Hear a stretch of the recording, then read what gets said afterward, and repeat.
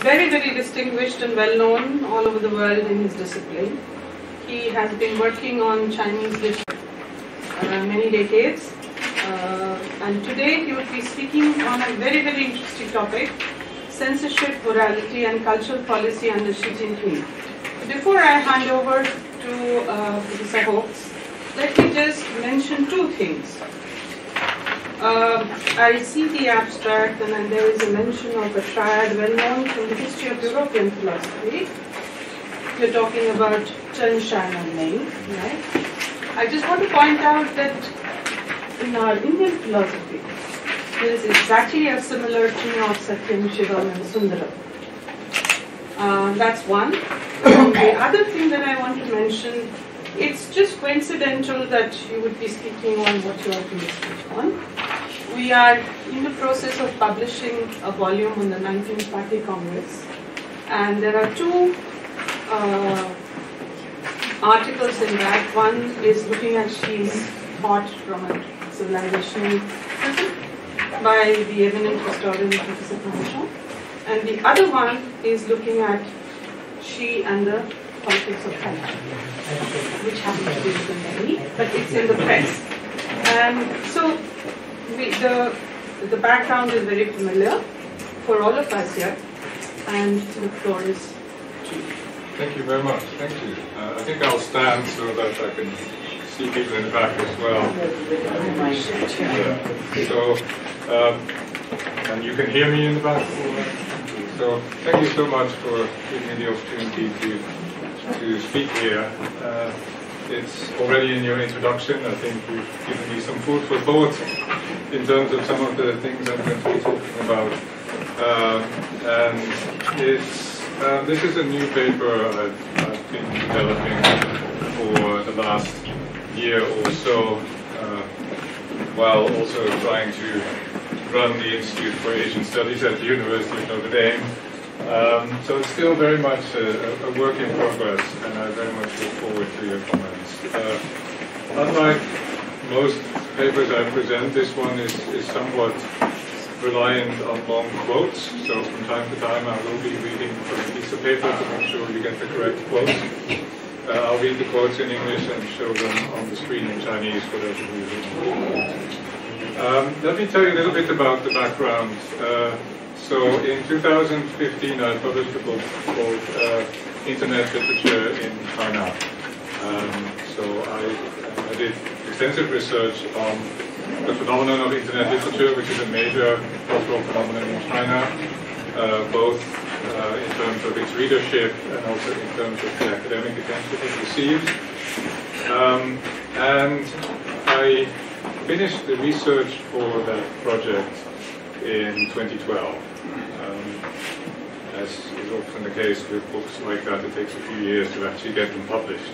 So, in other words, I've never looked at internet literature and internet culture in the years following the appointment of Xi Jinping as General Secretary.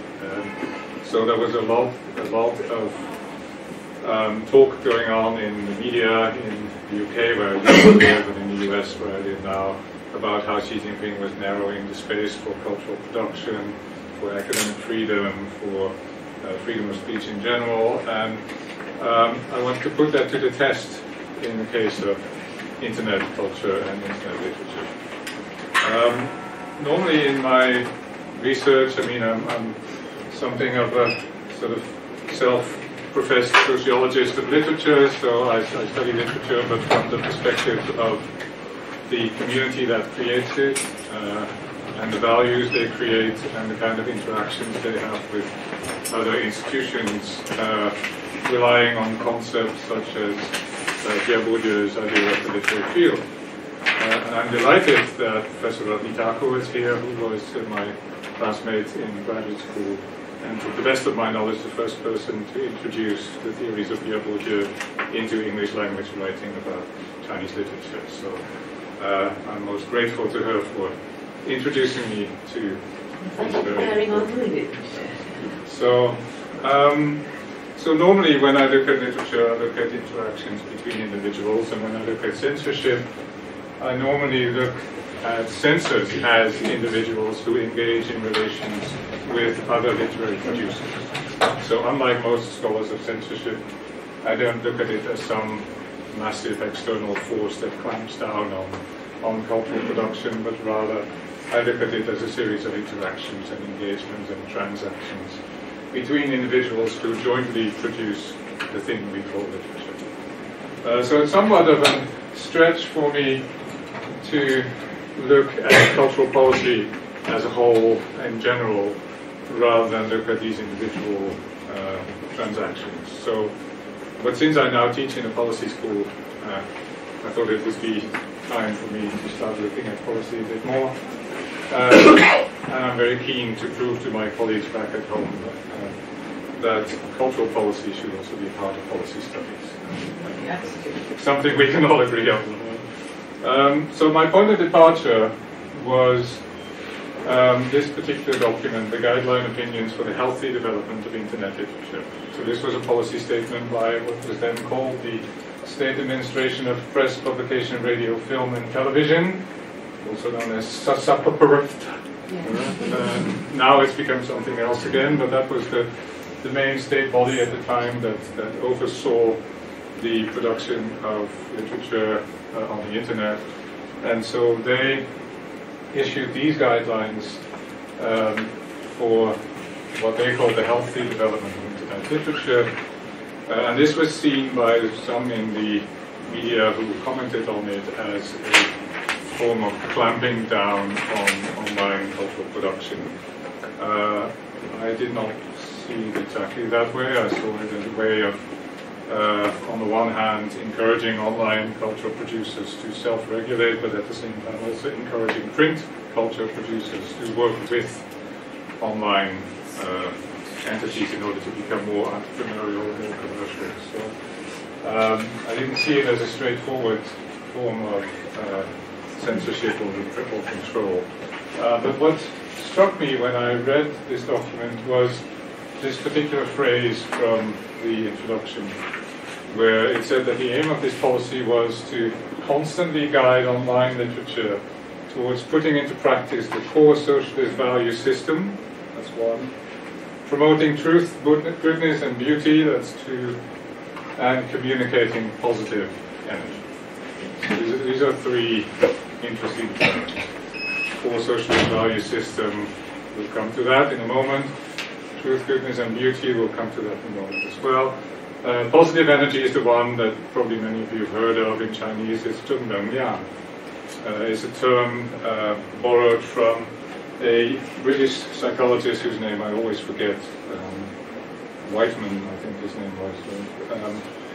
And that has Richard Wiseman, a popular TV psychologist from the UK. That term, for some reason, has been part of sort of the Xi Jinping regime's overall policy. It's about being positive and believing in the strength of China and creating energy from these sort of patriotic things. But it was really truth, goodness and beauty that struck me as a set of terms that I'd seen before in Chinese literature and culture from the pre-communist era, but I'd never seen so sort of prominently featured in cultural policy from the PSC. So I wanted to find out more about where that came from. I since then discovered that there are indeed also other sources than the European ones, but I'll focus mainly on those.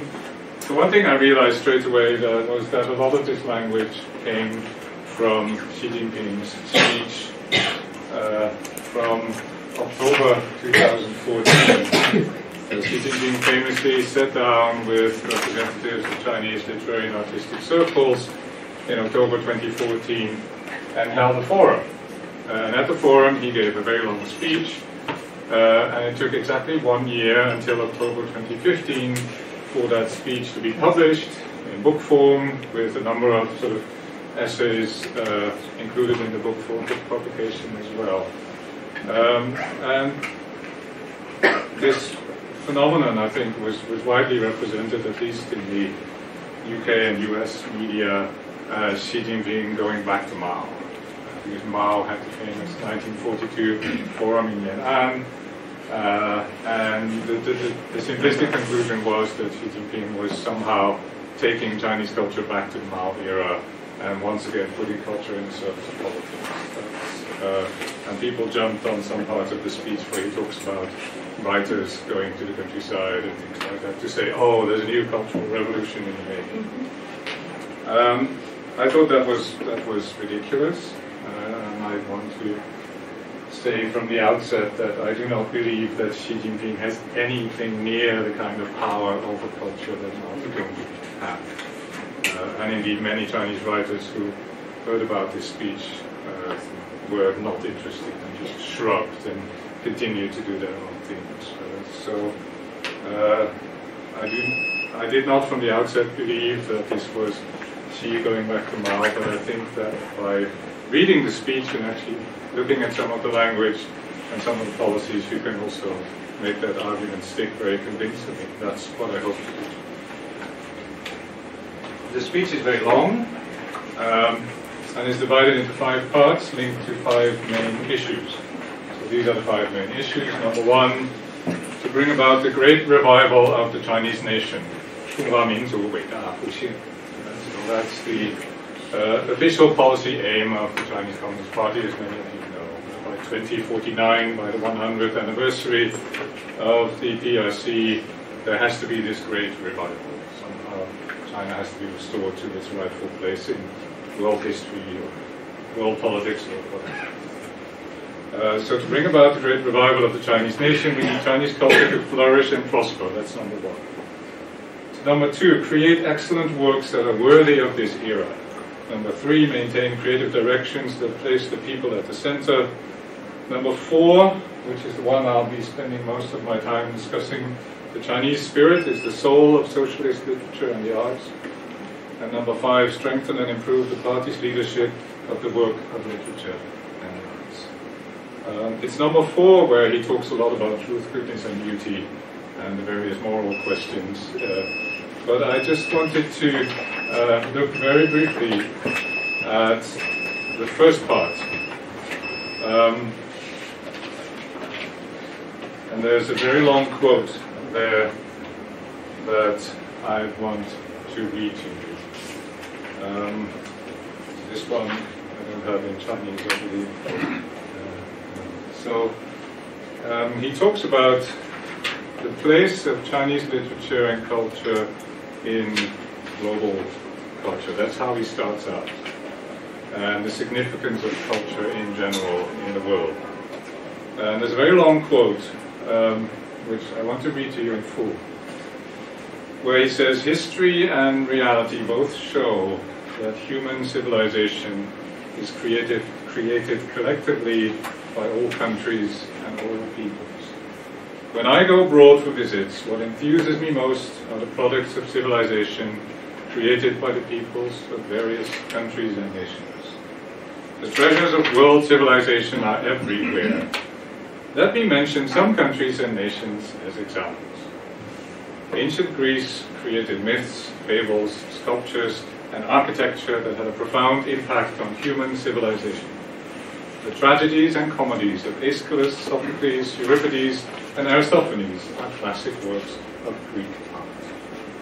Russia has great masters such as Pushkin, Gogol, Lermontov, Turgenev, Dostoevsky, Nekrasov, Chernyshevsky, Tolstoy, Chekhov, Gorky, Sholokhov, Tchaikovsky, Rimsky-Korsakov, Rachmaninoff, and Repin. Remember, this is a speech. Yeah? France has great masters such as Rabelais, La Fontaine, Molière, Stendhal, Balzac, Hugo, Dumas Senior, Dumas Junior, Maupassant, Romain Rolland, Sartre, Camus, Millet, Manet, Degas, Cézanne, Monet, Redin, Berlioz, Bizet, and Debussy. Britain has great masters such as Chaucer, Milton, Byron, Shelley, Keats, Dickens, Hardy, Shaw, and Turner. Germany has great masters such as Lessing, Goethe, Schiller, Heine, Bach, Beethoven, Schumann, Wagner, and Brahms. The USA has great masters such as Hawthorne, Longfellow, Beecher Stowe, the only woman on the list, Whitman, Mark Twain, Dreiser, Jack London, and Hemingway. I recently visited India. The people of India also possess a remarkable artistic creative vitality. around 1000 BC, pardon my pronunciation, the 4 Vedas took shape. The Rig Veda, the Atharva Veda, the Sama Veda, and the Yajur Veda. And Tagore had an even wider global influence. So that's Indian contributions. The 4 Vedas and Tagore. That's sort of and then without even as much as a paragraph break, he then continues. So China has even more. And then he goes, Lao Tzu, Confucius, Wang Zhen, Mencius, Qi Yuan, Wang Xi, Zhi, Bai, Du, Fu, Su, etc. And a few representative of the ethnic minorities and things like that. You can read the book. So this, I would say, this is Zhongneng Liang. This is positive energy. It's like, literature is great. All these countries are great, but we're even greater. Oops. Sorry, just yeah. But it's sort of interesting, and I think because we were used for a long time to this attitude of, well, in China we're still catching up, we're still, learning, we're still becoming, part of global things, and this is, Xi Jinping does that completely differently.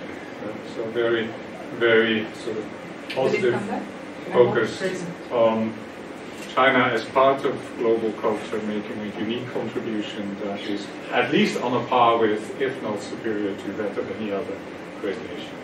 So that's sort of his point of departure when he talks about cultural policy, which sets him apart immediately from Mao, for instance. Mao would not compare himself to the great romantic traditions of European countries or to the ancient traditions of India. I think he would never have done that. So that's something to bear in mind.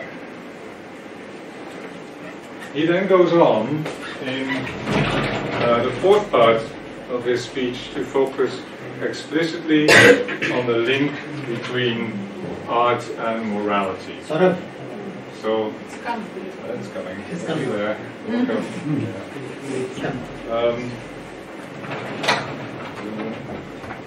And that's the part of the speech that I'm most interested in. So I'm interested in how state policy, including censorship, deals with some of the moral questions that arise when you work with literature. So he starts out with a very angry description of the moral problems in contemporary Chinese society. The part in gold, I will read the translation. So he talks about how people are confused these days because of, again, basically because of globalization, different influences coming at them from different cultures. And then he says people, as a result, sometimes, they lose their sense of values. So they don't know good from bad. They act without bottom line. They're not afraid of doing anything that violates party discipline or our nation's laws. They get up to all kinds of immoral things. They have no sense of nation, no sense of collective, no sense of family. They can't distinguish between right and wrong, true and false, beautiful and ugly, fragrant and fetid. They're all messed up, and all they care about is greed and luxury. So this is the anti-corruption discourse we know. So that's the problem. So people are confused. They have no sense of values. Something needs to be done. So how does literature come in? Well, sorry, I'm messing up my pages. But, here comes the quote. So.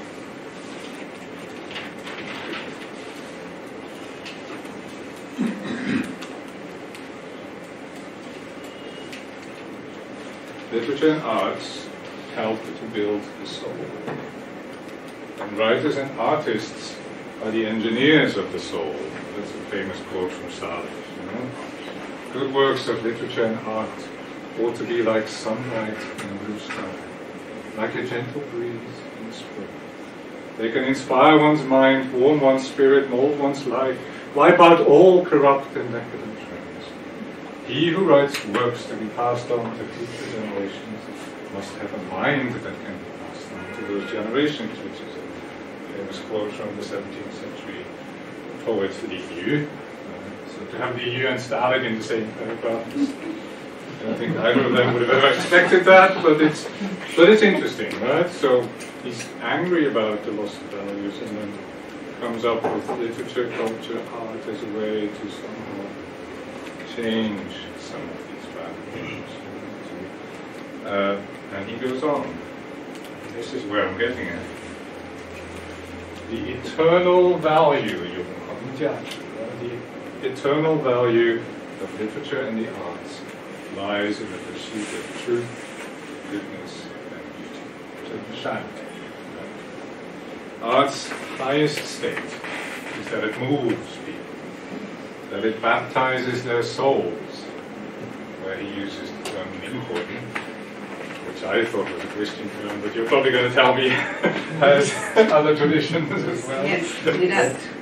Right. It makes them discover the beauty of nature, the beauty of life, the beauty of one's inner spirit. Through literary and artistic works, we must transmit truth, goodness, and beauty, as well as a sense of value that is directed towards improvement and goodness. We must guide people to strengthen their moral judgment, their sense of moral pride, guide them to yearn for and to pursue a life in which they heed morality, respect morality, and observe morality.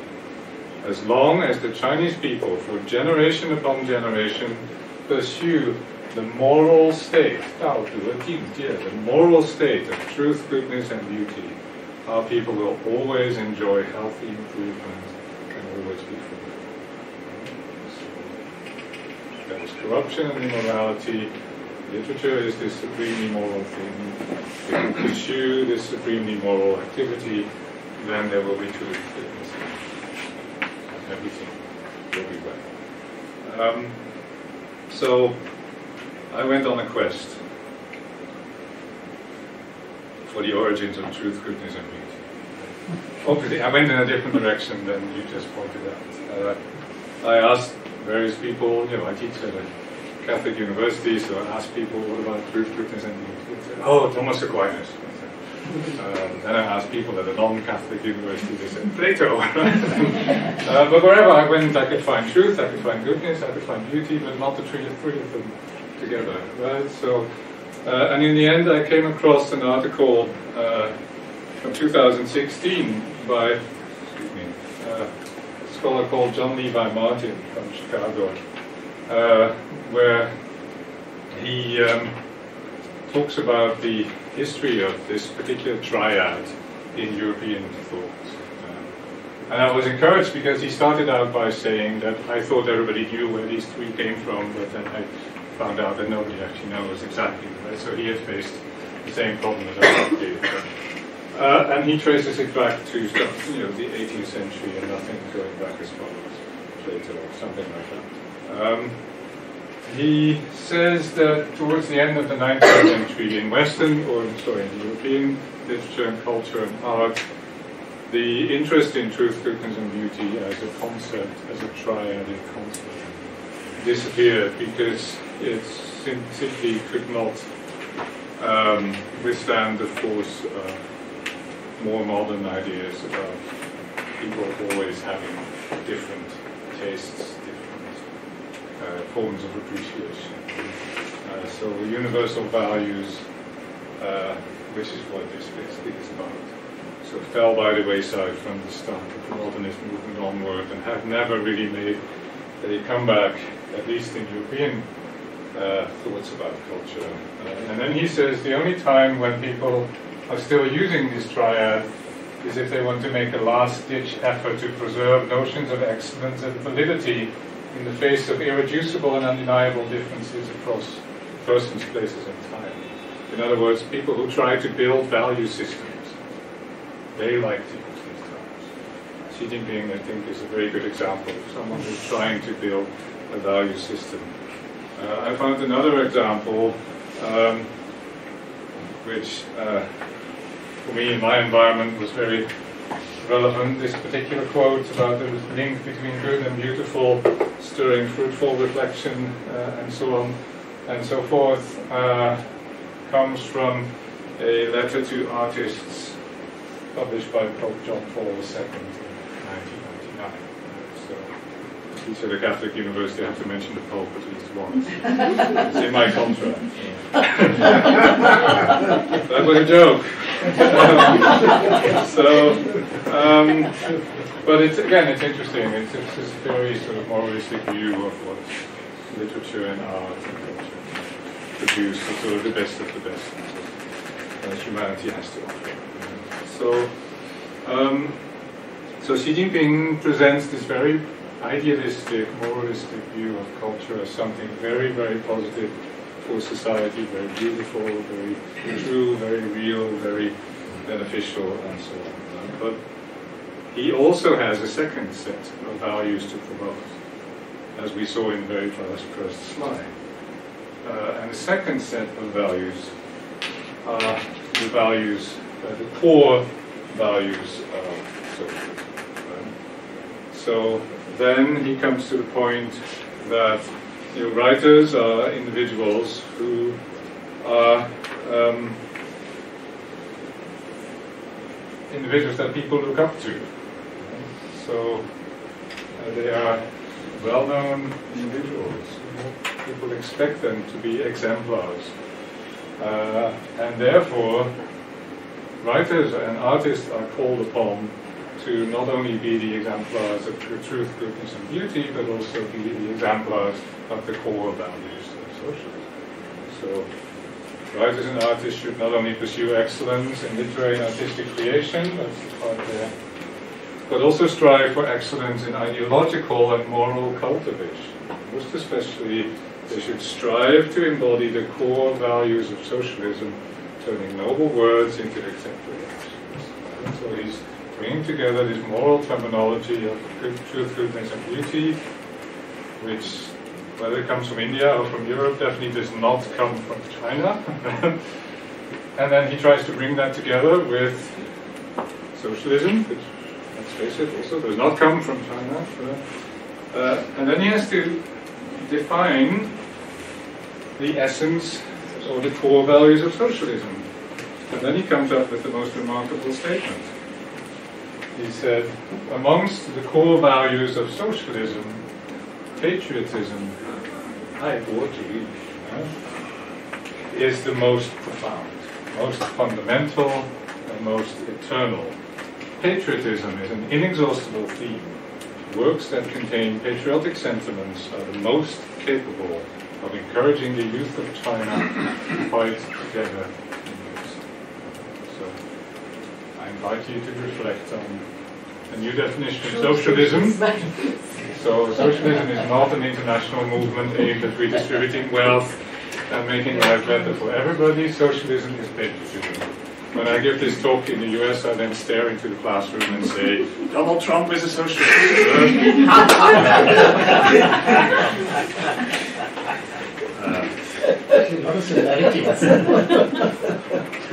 Now, to be fair to Xi Jinping, he's not the first socialist leader to have,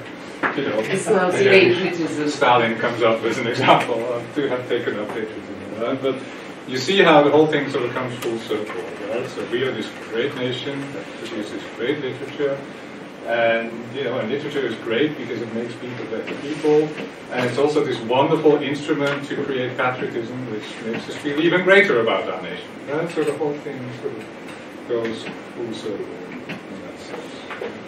But still, I think it's a remarkable book. So,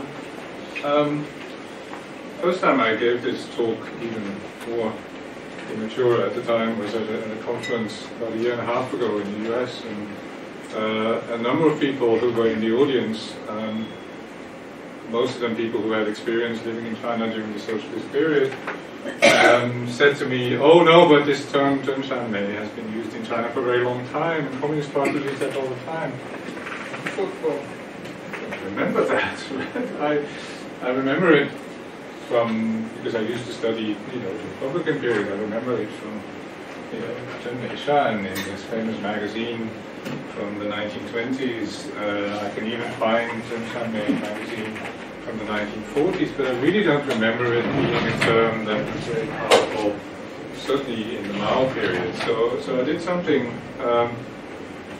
unusual, perhaps. I went to the Chinese Academic Journals database, and I searched. You can't do a full text search in that database, but you can search. Thank you very much. You can search for words in titles. So I searched for the triad Zhengshanmei in titles of articles published in Chinese academic journals between 1950 and 2007. And sure enough, as to be expected, under Mao, from 1950 to 1977-78, this term is pretty much constant. And it makes sense. It's a kind of idealistic view of art that doesn't fit into the very pragmatic socialist view of culture that Mao, socialist realist view of culture. So I was happy to see that confirm the fact that this was not a traditional Chinese socialist terminology. The one occurrence in the period before 1966 is in a translation of a sonnet by Shakespeare. So a sonnet by Shakespeare translated into Chinese. So there's no significant discussion at all of this terminology between 1950 and 1977. And then in 1978, someone called Chen Shouming publishes an article called Zhengshanmei, so Truth, Goodness and Beauty in Proletarian Literature. And it's an article about Maxim Gorky, Russian literature. And that's in 78 that's already. in 78. So, and that's sort of, it's still very conventional in terms of the terminology, but it's probably, as far as I've been able to detect, the first time that someone says, well, literature has certain values that connect to earlier periods in history, and that are not necessarily all political. So, and between 78 and 81, you see there's a lot of debate amongst intellectuals in China about values. And literature is one of the battlefields for those debates. The idea that if you have something like literature, it has a history of its own. And there are great works from different periods and from different countries, and you don't always have to figure out whether they're linked to whatever system of social organization, whether they're feudal or capitalist or something. They have values of their own. Intrinsic, universal values. And you can, in the context of those debates which are allowed in the early reform period, which the regime allows and encourages, in the context of those debates, all of a sudden the triad, truth, goodness and beauty, reappears, almost out of nowhere. An example would be this article, which has an accompanying cartoon. The article is called The True, the Good and the Beautiful Standards for Literary Criticism. Very typical title of an academic article from around 1980.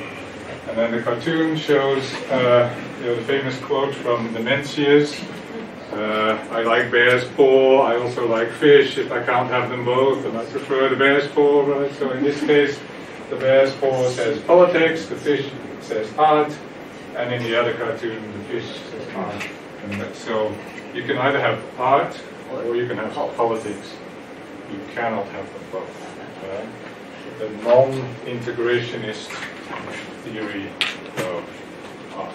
Right? So this is, I would argue, the consensus of the early reform period, where intellectuals, writers, artists are told by the party, and presumably there's some sort of negotiation, that it is now okay to talk about art as something independent with intrinsic values, as long as you keep it separate from politics. So you guys don't get involved in politics, and then we won't mess with your art. That's the basic consensus of the 1980s. So I would argue that by going back to this terminology, Xi Jinping is not going back to Mao, he's going back to the early reform period. And he's saying to the people he's addressing, the artists and the writers, the basic consensus still holds. We still accept that few artists do something that's very important, beautiful, virtuous, etc. And continue doing that, and we will do the politics. I think that's, in a sense, that is still what he's saying. He's not arguing for a return to earlier politics. However, I put that to the very famous critic Liu Zaifu, who in 1981 published the story of Lu Xun, where the entire book is organized on the basis of the three concepts: truth, goodness, and beauty. And he argues for those three to be the norms for literary criticism. And Liu Zaifu is very, very influential critic. But he now lives outside China. And I managed to get in touch with him via WeChat. And I put this, I asked him, I said, where did you get these terms from? Because they were not mentioned for 20 years. And he said, well, they may not have been mentioned in public, but, you know, in school, sometimes our teachers would mention them, and then somehow we always felt that these were, you know, this was what true art was about, truth, goodness, and beauty. These were the kind of universal values we really wanted to promote, and rather than all that political stuff. So then I said to him, well, then how do you feel about Xi Jinping using these terms now? Are you then in agreement with that? I feel that he's still giving people the same opportunities as in the early 80s. And he said, well, maybe not. He said, because when we were discussing this around 1981, we were allowed to talk about universal values, period.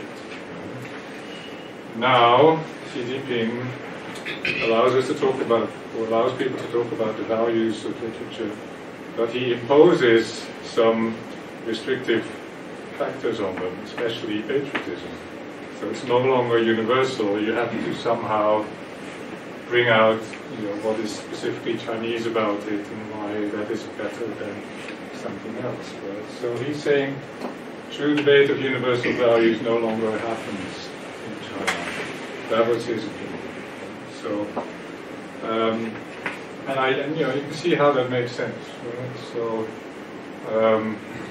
you have the moral framework, but at the same time, on top of that, you are sort of limiting the space of discussion by bringing in the socialist values defined as patriotism. So Xi Jinping is shrinking the space.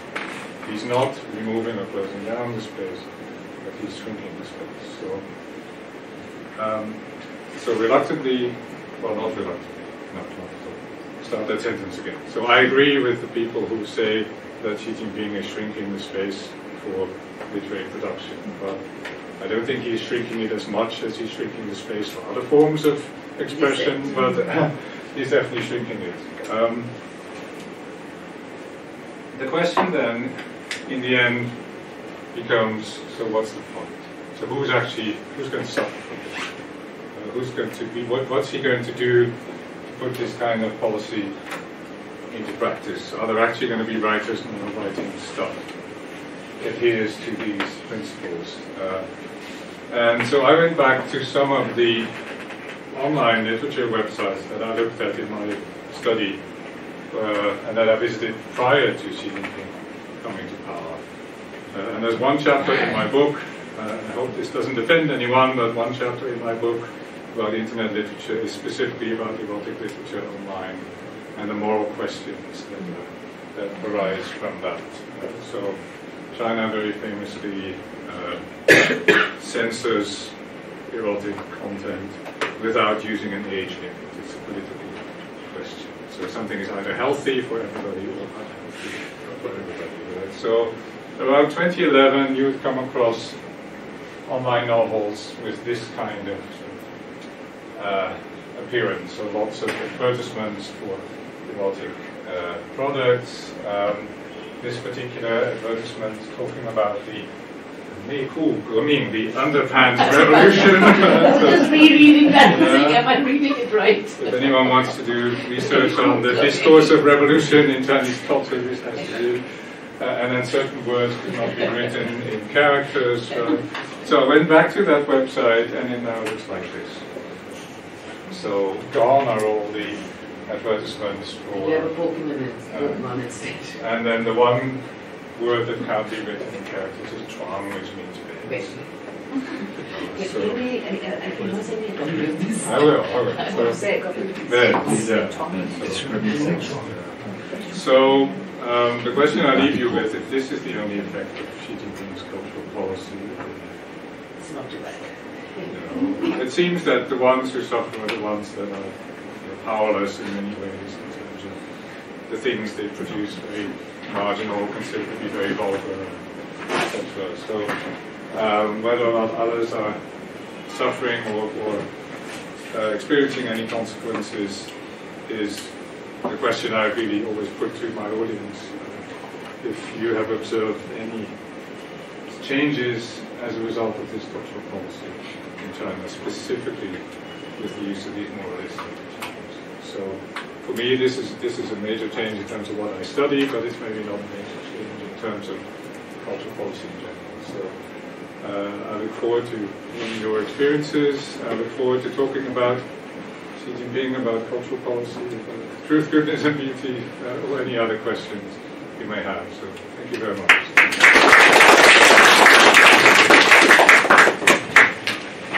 Well, so Hockx, that was absolutely riveting in many ways. For bringing in a wide range of sources, and I'm still struck by the kind of things that you do and the kind of things I do academically. We need to read each other's books. Yeah. So the floor is open. We will take a few questions at a time.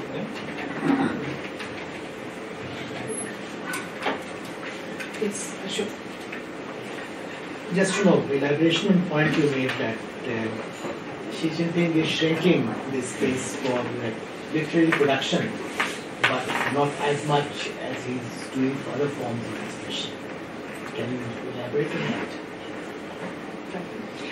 Actually, if you have just a question, I also have a slight point of discussion. First, I'd like to say what a pleasure it is to have Michel here with us. And Michel, I thought that was extremely interesting, and I quite like the fact that you're trying to make a comparison between many things that Mao said about military enterprise and what Xi Jinping is saying. And I quite agree with you that I don't think she is going back to Mao.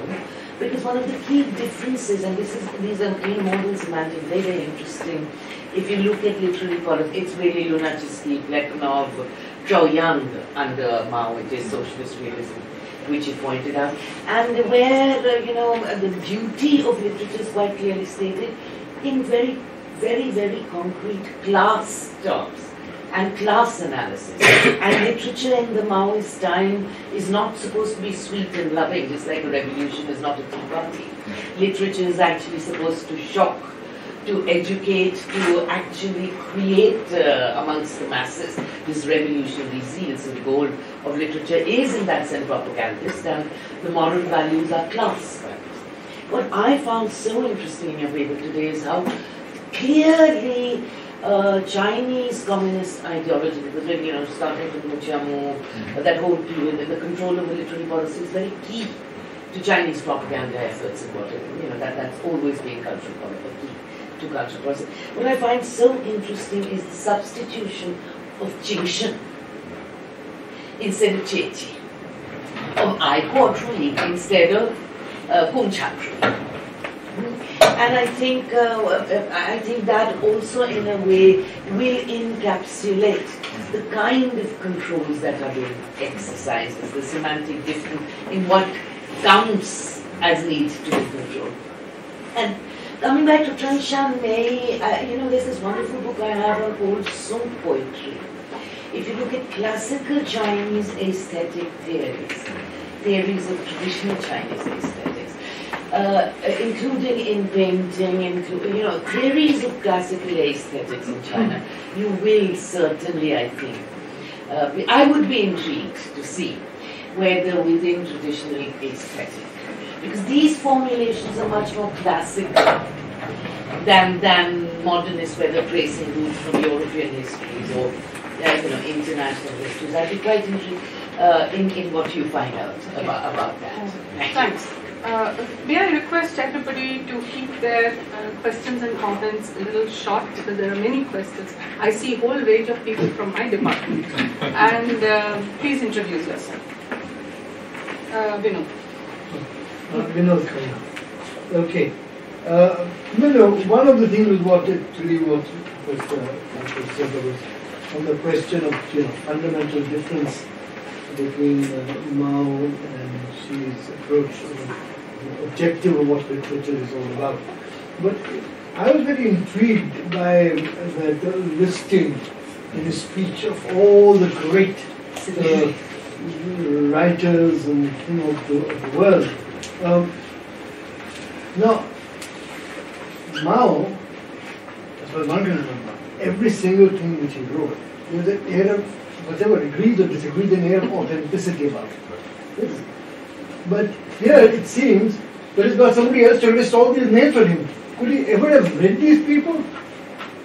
Is there anything else in Xi's speeches or anything, writing, that indicates knowledge of any of these things? He's an engineer. Shall we take 3 questions at Yes. Okay. So thank you very much. I'm just suffering because mine is related to Connected what to Gavin has already said. Okay, So sure, please, ma'am. please, And then we will Yeah. have a session. No, it's very interesting. What you said suddenly brought to my mind the phrase very current in the 80s. I think it was 80s. The spiritual pollution. Yeah, Yes. So I wonder if Xi Jinping is actually going back to the days of tackling the spiritual pollution, describing it in the name of a kind of cultural policy. Number one.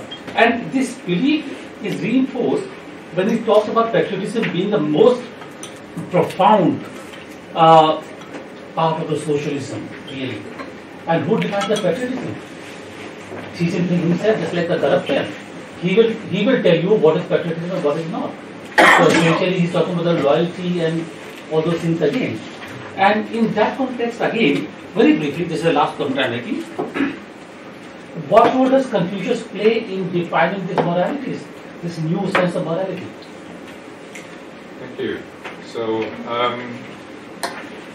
the shrinking spaces. So when I say that the space for literature is shrinking, but not as much as the space for other types of expression. So I'm thinking of rights activists, lawyers, NGOs, etc. So I think literature is not seen as being a challenge to the state or just being a direct challenge to the authority of the Communist Party in a way that some of these other activities are. And I also think writers in general,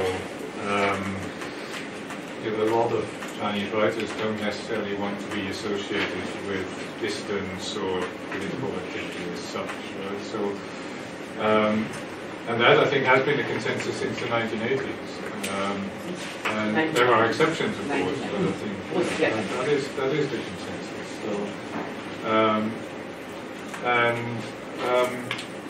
So, Xi Jinping wants to have some control over that space, but I don't think it's something that's. And I think that's part of the Communist parties, as Daphne was saying, that's part of the Communist party's sort of typical modus operandi is that they want to have some say over what happens in culture. But I think, judging by this speech, he's sort of satisfied to just make sure that he pushes towards a kind of literature that is lofty, pretty, and otherwise innocuous. So does not challenge anything. That to me seems to be what it's about. And a lot of it actually. So I give the example of the online literature, but you also see it playing out, for instance, in other types of culture.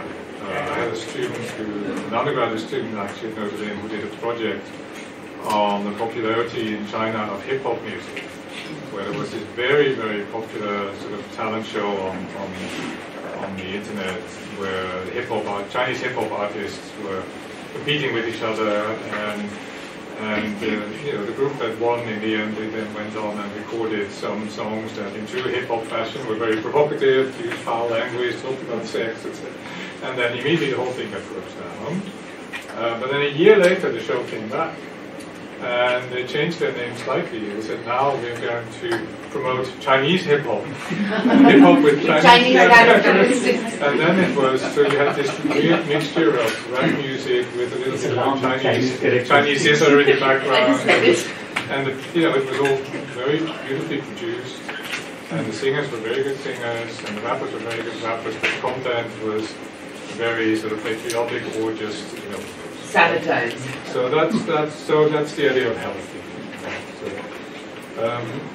as to skipping to the third question, because second and fourth are related.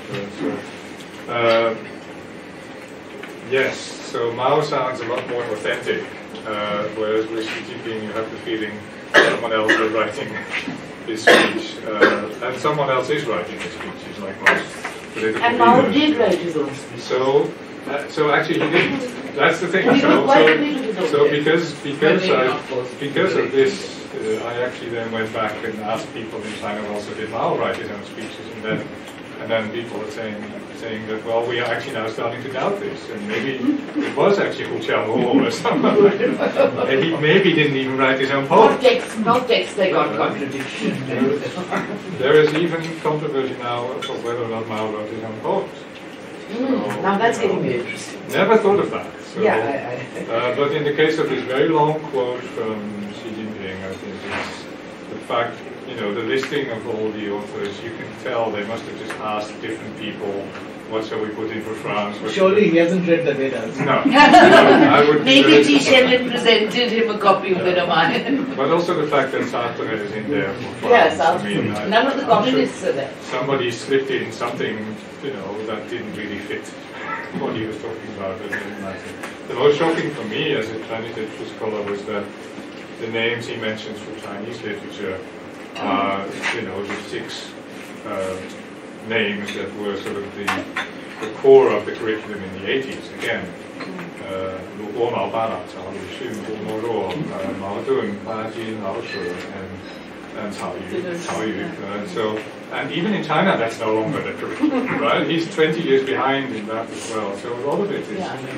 Especially, I think. Yeah, he doesn't mention a single contemporary author, whether from China or from elsewhere. Not even the Nobel Prize winner.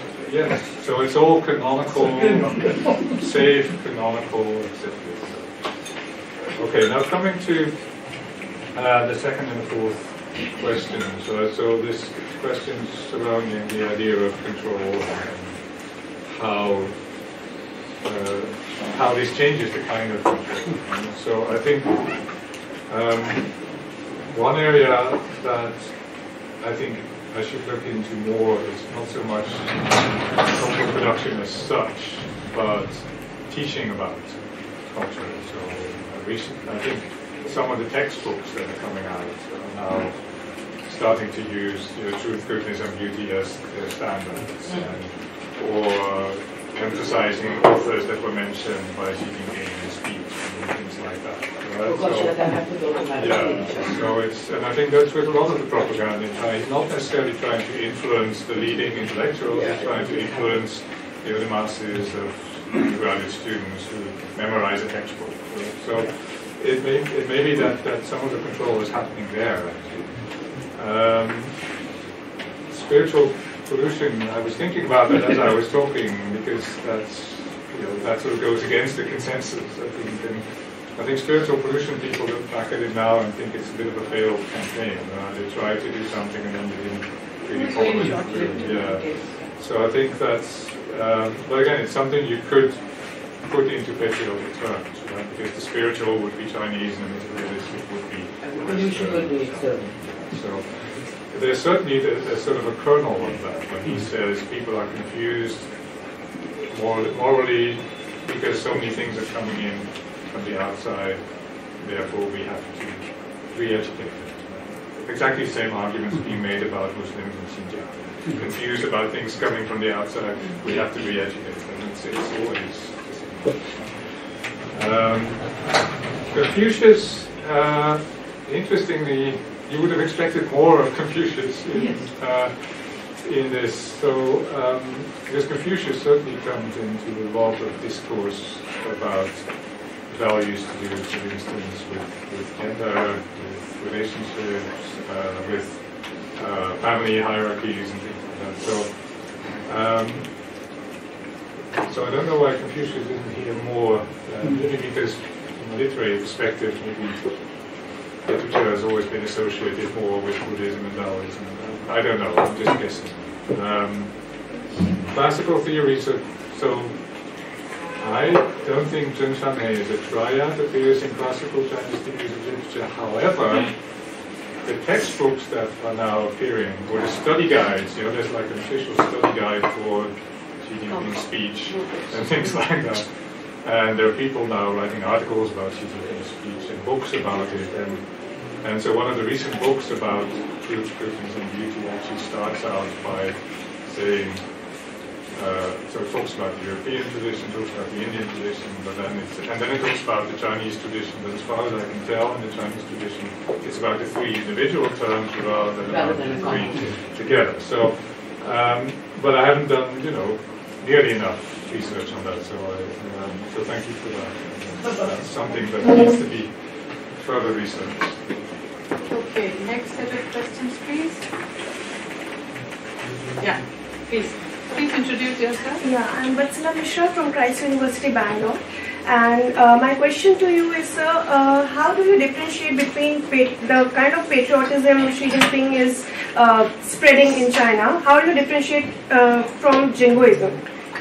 From jingoism? Yeah. That's a one-line question. Yeah, very specific. Anyone else?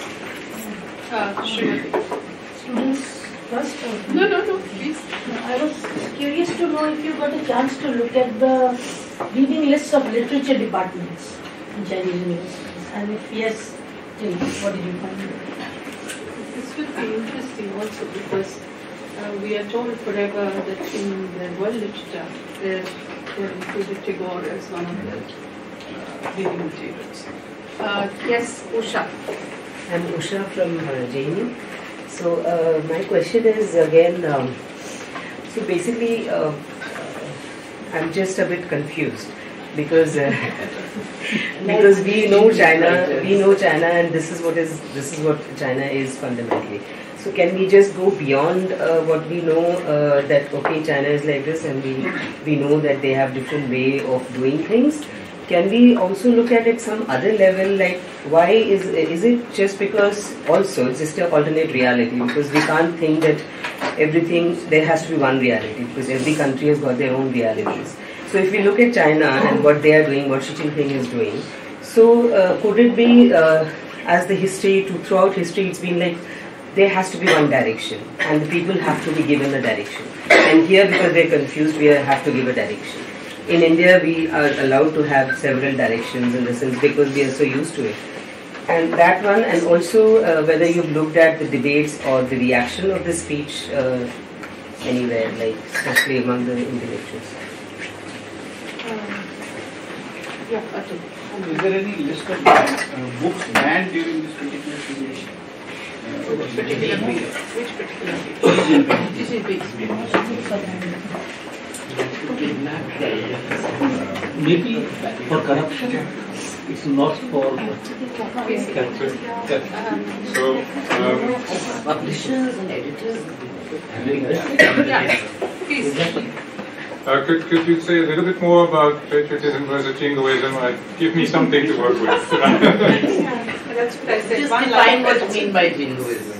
No. The way they suppress the religious groups, they are putting down the flags from the mosque and they are putting off the crosses from the churches. After such suppression, how do we expect people to be patriotic? Like they will have a rebellious attitude, and then they suppress them by saying that they are creating a mass uprising in China. So the kind of patriotism they are seeking out of suppression, I think it's a bit different from what we say patriotism and jingoism. Patriotism cannot be forced on people. Right. Yeah. I agree with you, but I think we sometimes underestimate what based on things I've read, what I consider to be one of the most successful things the communist regime in China has done over the past almost 2.5 decades now, and that is the campaign of patriotic education, where from the Jiang Zemin period onwards, it has been state policy to make sure that education in schools and also at the undergraduate level in universities was focused on, first of all, fostering love for the motherland, and also repeating it again and again and again what the Communist Party has done through history in order to make China stronger and better.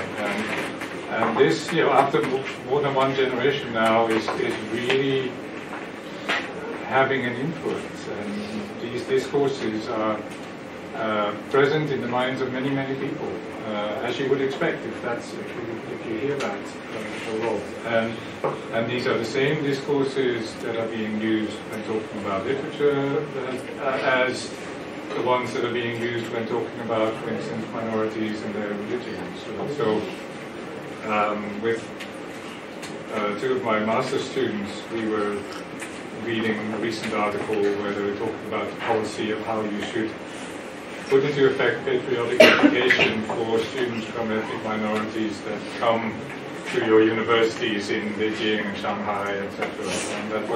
And it was very much the same thing.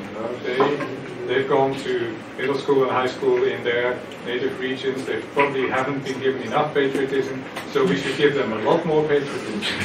And there are these, 400-page textbooks that are aimed especially at that. So, and the term is always Aiguozhi, and it's always distinct from Minzuzhi nationalism, because that could refer to ethnic nationalism. Right? So, in fact, that's totally been discarded. Yes.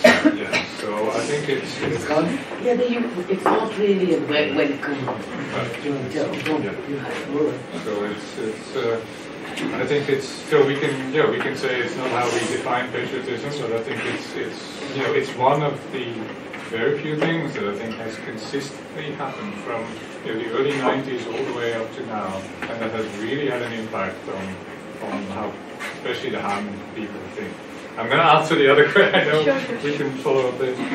Reading list of literature departments, excellent question. So I haven't gone to that yet, but I have heard from other people, specifically, I gave this talk recently, and there was a professor of art history in the room who said that in art history departments or art programs in China now, there are these shifts happening, that a bit more attention is now being given again to the kind of art that can fit with some of these concepts of true and good and beautiful and canonical.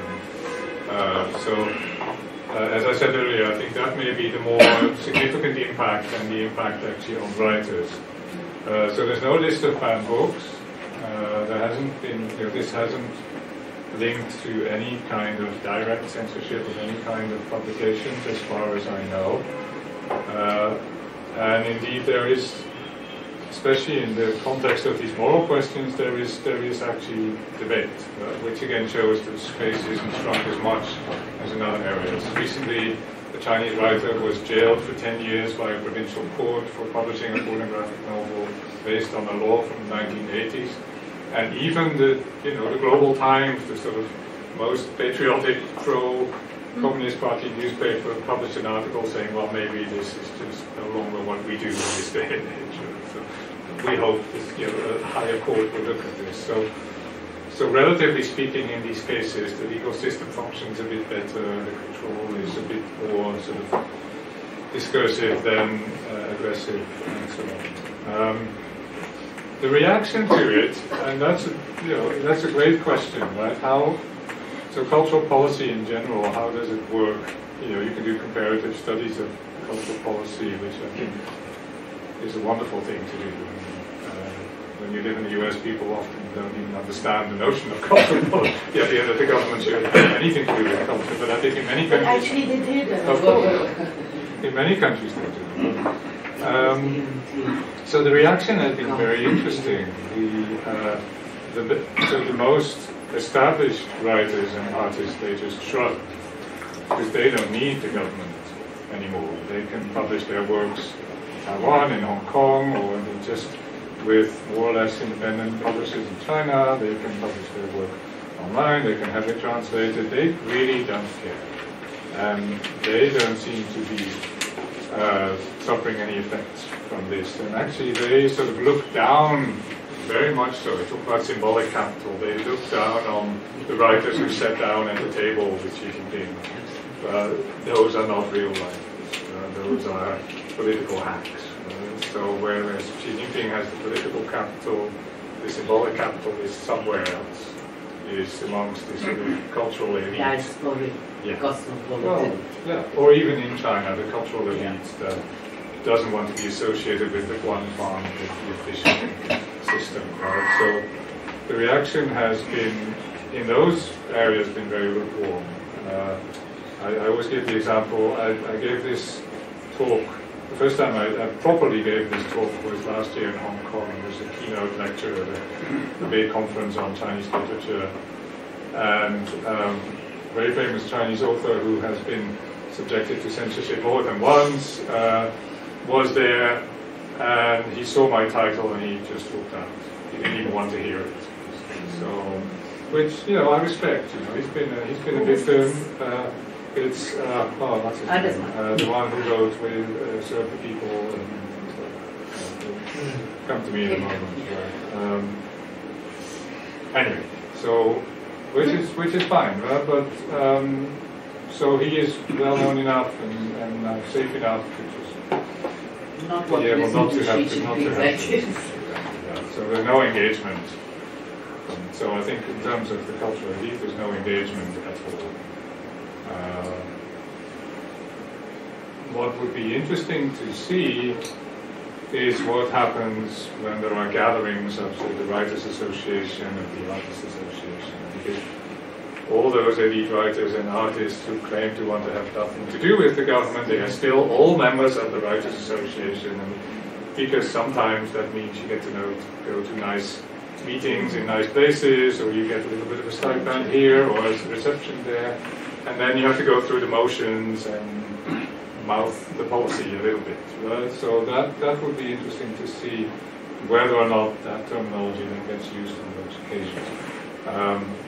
But in general, I think my opinion is that the cultural elites very much look down on this attempt by a politician to talk about art and literature.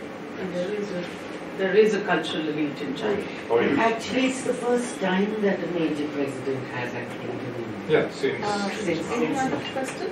Any other question, please? When you say that these eminent writers, etc., are safe, because they can write anywhere and anything, but they're living in China and are in danger if they cross the political red line. It's a very related question. And incidentally, with the Chanshan Maid comes as a triad, is it always to be your whole analysis, etc., to be thought of as a triad and not as three distinct values? It's always so. First of all, I mean, when I say safe, I mean safe within reason. Well, within reason, right? So it's so the fact that Xi Jinping says literature has to be like this doesn't mean that these people are not going to write like that. And the only rule that applies for them is that as long as they don't cross whatever line there is. But even then, if you're Yuhua, you can cross a lot of lines. You can write in the New York Times about June 4th and still live in Beijing. Right? So it depends on who you are and how you're connected. But And now I forget your second question. No, the triad. The triad. So it seems to always be presented as a triad, but then sometimes it's sort of broken down into individual terms, right? But from what I understand, the uniqueness also, as it developed in European thought, of it being a triad is that beauty is added as a universal or a transcendental to truth and goodness. And truth and goodness were always, there in thinking about art, right? But to have beauty added to that, which is an element of taste somehow becoming universal, and to have those three somehow intermingling with each other, that was the novelty, and I think the way it's being used in China seems to suggest that it's also thought of as a triad. India also. Yeah, that's right. So we are referring to Satyam Shivam Sundaram. No, but Shivam means religion, doesn't No, it? no. Eternity. Goodness. Eternity. No. Shivam is goodness. Shivam is eternal. In fact, I checked again, it's goodness. Yes, It's actually the same meaning. Satyam is truth, Shivam is goodness, Sundaram is beauty. Exactly the same And meaning. this isn't something Raj Kapoor gave No, us. no, It's betrayal.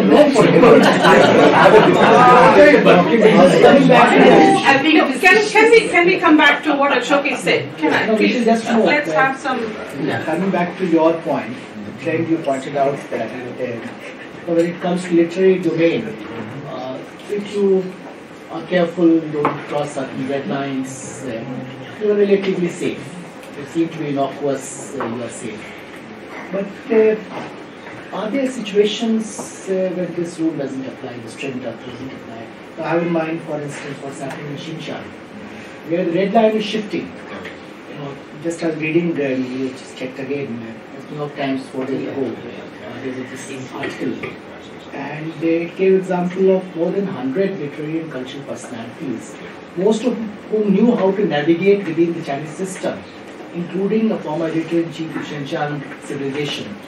So they are not people who will sort of, they knew that you have to be careful. They have been detained. Because it's not because they have been less innocuous, but because the threshold of what is innocuous has been raised suddenly. So it really depends on threat perception vis-a-vis specific situations, specific regions, specific issues. Absolutely. And nothing I said applies to Xinjiang. Because what's going on? And I read the same article you mentioned. But anything that maybe applies to Xinjiang, and this may be a provocative thing to say, but I think after 20 odd years of patriotic education, which really is Han patriotic education, I think Xi Jinping knows that whatever he does in Xinjiang, he has the support of the majority of the population. If he were to try that anywhere else in China, maybe in Tibet, he would not do this. His the whole concept of Sinicization of Islam actually is trying beyond the Xinjiang. Everywhere in the world at the moment, officially sanctioned. I mean, now it has, it's not any longer a sort of surreptitious campaign. It has been given official sanction. Absolutely. It's quite amazing how quickly it is. Just one remark here, very, very brief remark. I agree that yes, at the general area, the Han support for really dealing with the Islam in Xinjiang is okay, but I do detect that ultimately what matters is the threat perception of the leadership. And if at any given time Xi Jinping does feel that the things are getting out of hand, I don't know if even the cultural personalities and the artists living in China are safe. You remember the case of the Interpol deputy chief? He was not a cultural personality. He was not a cultural personality. But basically because if you have to believe the rumors, he could not oblige Xi Jinping also over something. He was arrested when he came back. So I think ultimately it becomes very transactional, just like in the case of Trump. If you don't do from me, then you suffer.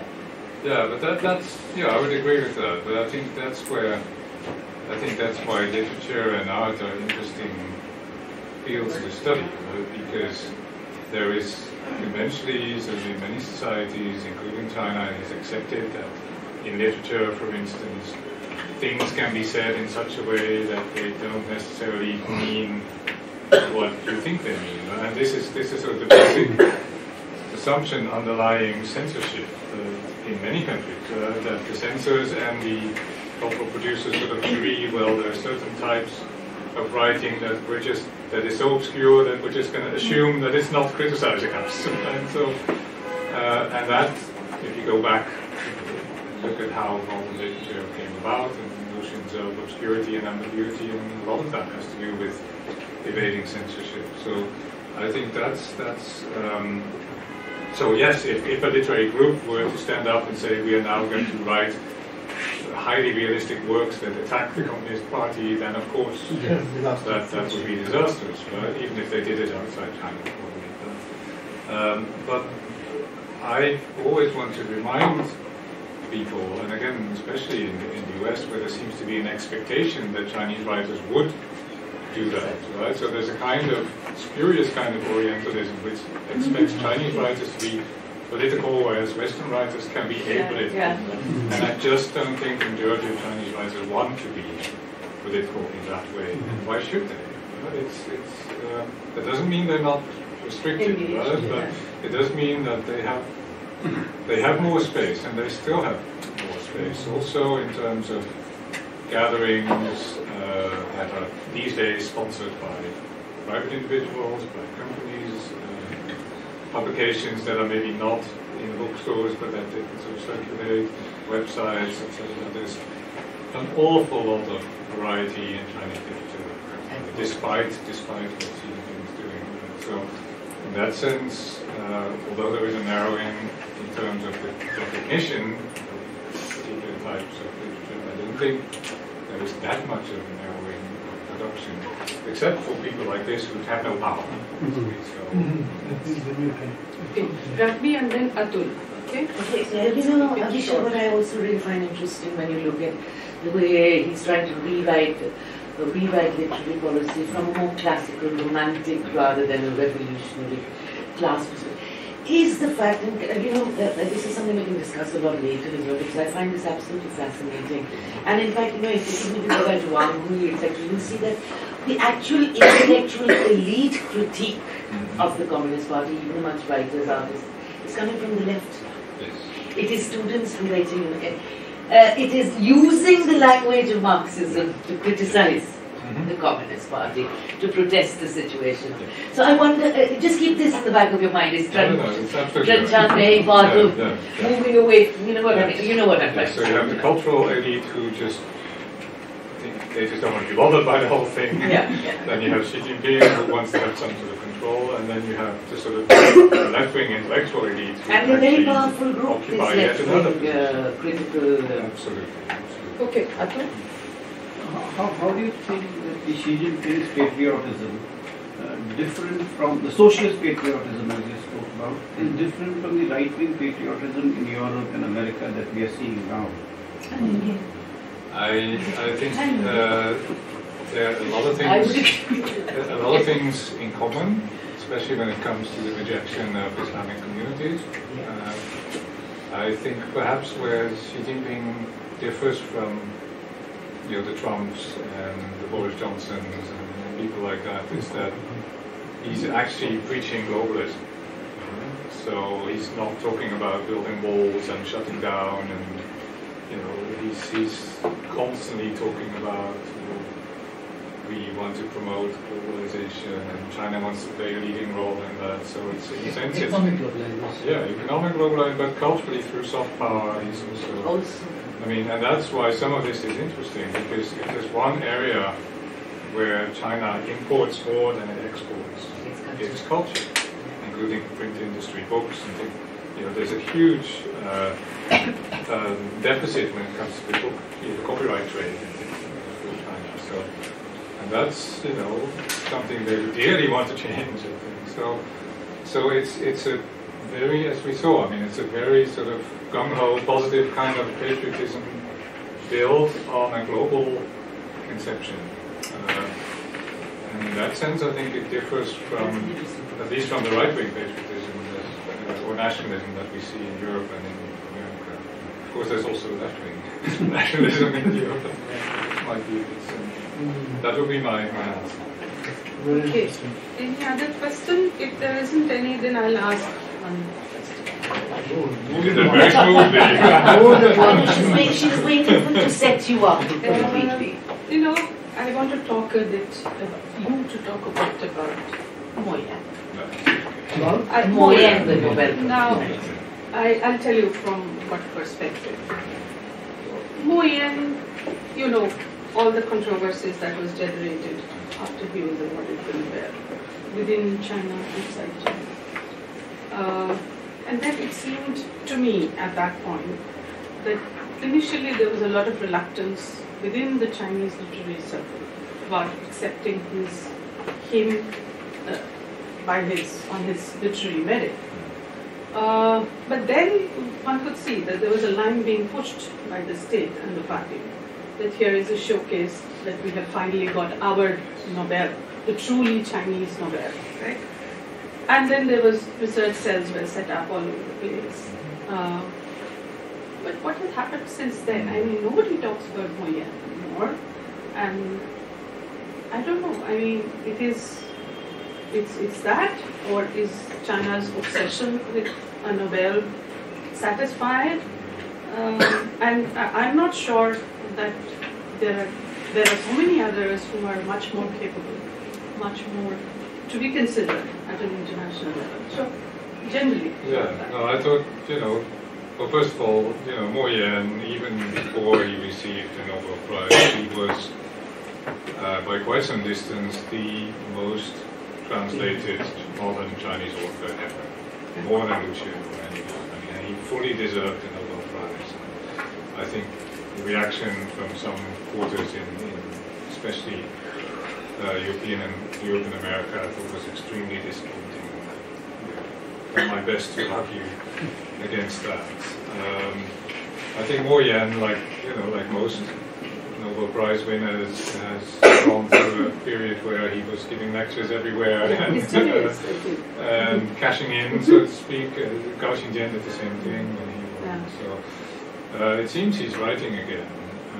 I think Mo Yan is very intelligent in terms of how he keeps his distance from everybody who tries to push him into a particular slot.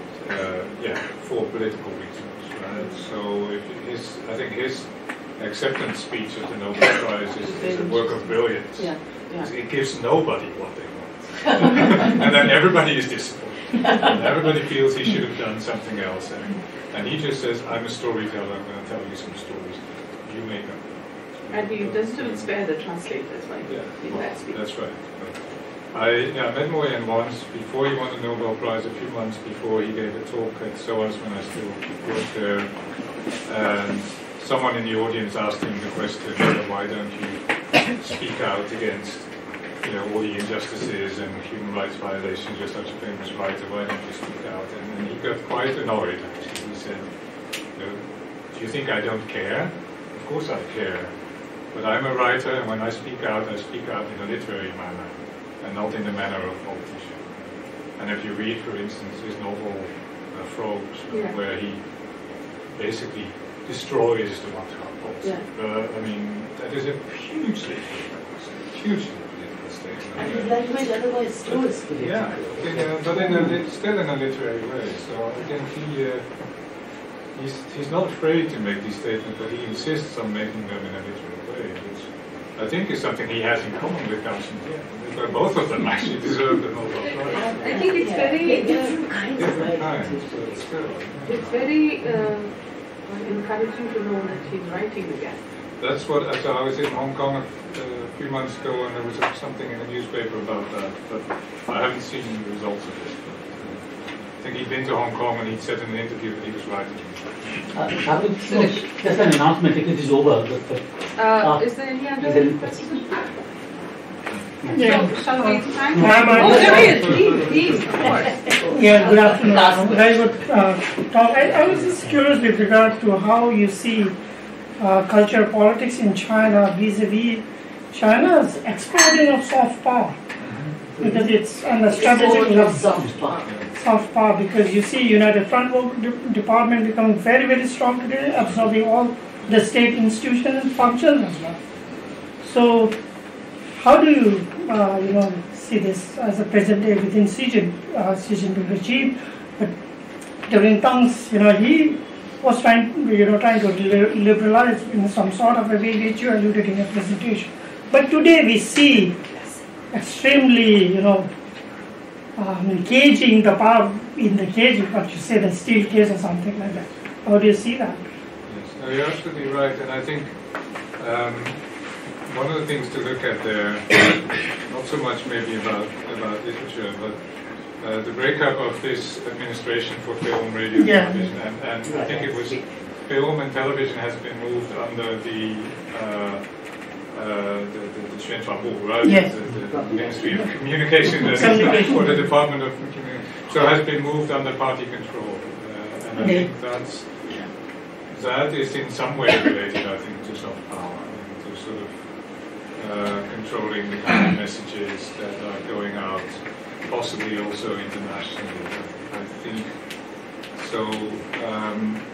Literature and sort of print publishing has stayed on the state side, has on the party side. So I think when it comes to publishing, the party would really want to get rid of subsidizing the publishing houses. They would really just like them to be able to become, market driven. And but again, they're reluctant to do that because they're not sure if everybody's going to toe the line. So that's another reason for restricting the space as much as possible, and then setting the line, and then maybe letting go. So I think there is a link, and I think there are sort of, the party is thinking about messaging through culture and controlling that more, but I would say it would probably more be film, television, and sort of visual media rather than written word, which nowadays, who reads books? So that would be my sort of tentative response. We have to wait and see what the actual effect of this change will be. It's a very recent change. Yeah. Thank you. Are there any more questions, comments? Okay. Thank you, Professor.